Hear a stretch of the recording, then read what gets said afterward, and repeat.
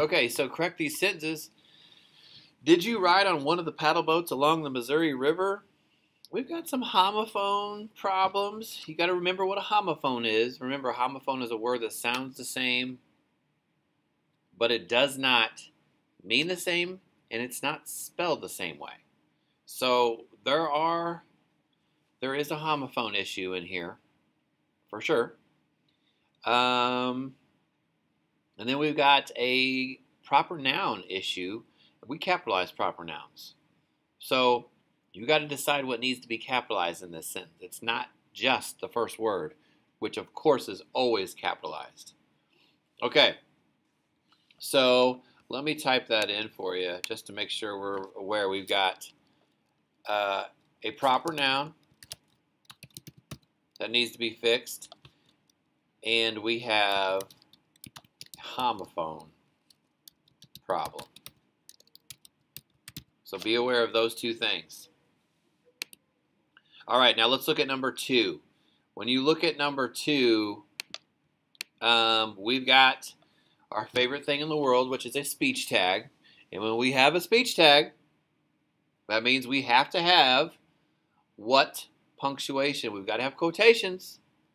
Okay, so be very aware. This is nice and short, though. Larry shouted, "Look at that!" So, what did Larry shout? Remember, whatever the person has said, we have dialogue here, you have to have quotations around it. So make sure you are looking for that. And if you're shouting something, you also need to think about how you're going to punctuate that as well. So if I type that in for you, just be aware of we have a speech tag, and that should tell you that we have dialogue, which means quotations. Okay, so keep those things in mind. All right, let's go to the next one. We've got a homophone pair. And remember, I brought up homophones up in number 1. Homophones, remember, sound the exact same, but they are spelled different. They mean something different. We have band and band. Exact same sound, but they mean something different. So what they've asked you to do is use these two words in one sentence. Okay, so you got to decide what is a B-A-N-D band, the instruments. Some of you will be in band in a few years. And then banned, if you're banned from something, you aren't allowed in. Okay, use those two homophones in a sentence. Now look at number 4. Prepositions.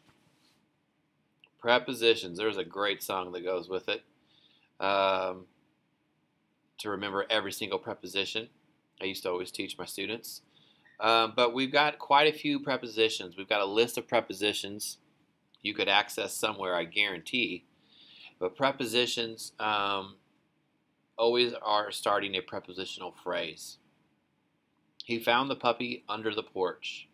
A preposition starts the phrase, and you can actually completely get rid of the prepositional phrase, and you will still have a sentence left over. And I want to point that out.